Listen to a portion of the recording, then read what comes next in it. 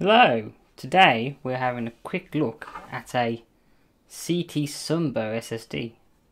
It's the 120 gig version, model number X3. Now, this is currently the cheapest 120 gigabyte SSD on Amazon for £14. So, you know, if you're like me, I've never heard of them. And with a bit of digging, scanning the QR code that we have on the back here, we find pretty much just a blank website. So it doesn't bode well to begin with. So there's not a lot of information I can gain straight off the bat about this SSD. Now, with a little bit more digging, I was able to locate the original website for this SSD. And it was basically just a off-the-shelf web shop selling these. Pretty cheap. Nothing too special. But, you know, it didn't look like they were going to be around for much longer. So I did a bit further digging. And that led me down a bit of a rabbit hole of strange addresses leading to supermarkets and other strange other things. But I was managed to track them down to, well, find their company name, which is Shenzhen TCSunbow Technology Co Ltd. But it seems to be part of a larger organisation with a similar name of Sunbow Digital Technology. Going to their website, which is sunbowtech.com, they only really seem to sell Bluetooth speakers, so not much to go on there regarding this bit of a mystery of an SSD. Managed to find that they have a new website, and it's tcsunbow.com.cn. Now, this looks a lot more professional. As we can see, it contains a lot more information about the actual SSDs themselves.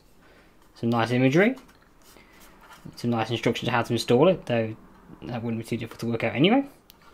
And you know, it looks generally quite professional. More so than I can say about most Chinese companies.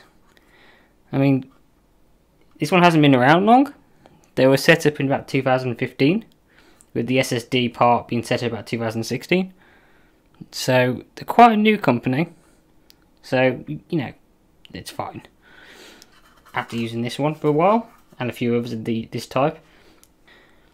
I mean, now, enough about the actual company that makes them. Let's talk about this actual SSD. Now, first off, the most important thing about it, and if you know much about SSDs, is the controller inside the SSD. Now, I'm not taking this one apart. I managed to work out it's using a Silicon Motion SM2258 controller. It's a good chance if you've ever owned an SSD in the last like 5 years, you've probably used this controller or a variation of. I mean, that controller is currently in the following SSDs. And the current Crucial BX line. But this uses a slightly cut down version of the same controller and some of the older Corsair 4 series, as well as a few other brands that you might have heard of. SanDisk, Kingston, Corsair, West Digital, AMD, Intel, HP, Lenovo, and a few other more lesser known Chinese brands that you may or may not have heard of. Now, what's interesting about this, you'd think they would have picked the cheapest controller going, which is what's in here, which is the same controller, which is the SM2258 XT, and that is the same controller but with no DRAM. So as you can probably find some benchmarks online, it performs quite well. It's just you're going to get some slowdown in certain areas, you know, down to probably hard drive speeds.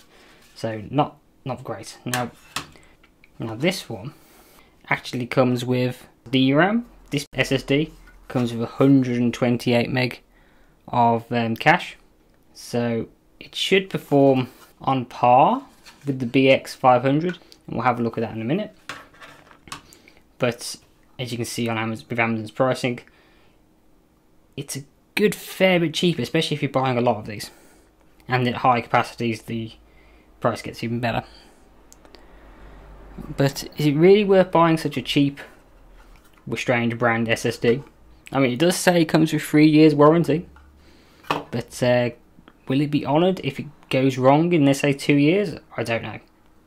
I mean, the company has only been around 3 years, really, so who knows? So, the most important thing,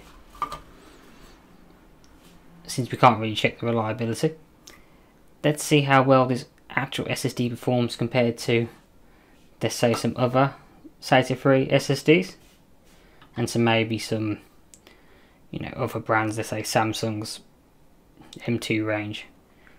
And we can see how this matches up. Obviously it won't match the speeds of an M2 SSD, but it's just nice to have a comparison. So let's have a quick look. As we can see straight away, Sunbow is doing pretty good in terms of read times. I mean, it's pretty much up there. The only thing that beats it is the Crucial MX500. And that's not by a massive amount. Though in terms of read times, it's well behind pretty much everything, apart from the 8-year-old OCZ Agility 3, which is a slow SSD anyway. I mean, I couldn't get a reading on the MX100. I was getting some really strange speeds there, so I've omitted it for this particular run. Now, if we move on to the 4K tests, here we have the 8Q 8-thread test, and the Sunbow does, once again, surprisingly well for its price. The Samsung and the Crucial MX500 beat it again, and, well, the Samsung NVMe M2 drive, completely destroys it, but compared to everything else, it's pretty good in terms of read. And write speeds, they're not bad. Better than I thought they were, actually. So the BX500 is doing well in this test, which is strange since it's using the same controller minus the DRAM. But it's built by Micron, so there's probably some behind the scenes optimization going on there. Next we've got the single threaded 32Q test, and once again the read speeds aren't that bad. The Samsung Evo, both Samsung Evos, and the Crucial MX500 beat it again. And interesting here, the BX500 is lagging behind in terms of read. Though in terms of write, it's where this drive seems to be a bit weak. It's pretty much the slowest in the test. So, well, I mean, it's not bad, but it's definitely the slowest. Let's move on to the most intense test, single queue, single thread. The read speeds are, about 30 meg. I mean, that's not bad. I mean, even the Samsung NVMe is only doing 36, so I'd say that's pretty good read. In terms of write speeds, 64 meg. Once again, not bad. As you can see, it's actually the best out of all of them, apart from, obviously, against the Samsung, which is quite surprising, really, because this really does stress most SSDs, so that's not bad. And beats the BX500 just by a little bit in both tests, but that's not bad for such a cheap SSD. So, in conclusion, for the price of this SSD, compared to similar ones on the market, it seems pretty good. I mean, you save yourself a good 20% over other brands, and it performs reasonably well. Okay, it's not the best SSD out there, but for a daily driver, if you're not using it to, let's say, create video content or anything too intense, you're not really going to notice. I mean, its write speed's not the best, but who really buys SSDs for the write speeds? It's the read that most people notice and feel in their day-to-day usage, especially with loading games and software various other things. So yeah, I will certainly be buying more of these. I've already purchased 4, and so far I've had no issues with them. And I would like to see what some of the bigger capacities of this model do. I've been a bit reluctant to buy them up to this point, but I'm certainly going to buy a few of those and see how they can compare, because as you find sometimes, bigger the drive, you get better performance.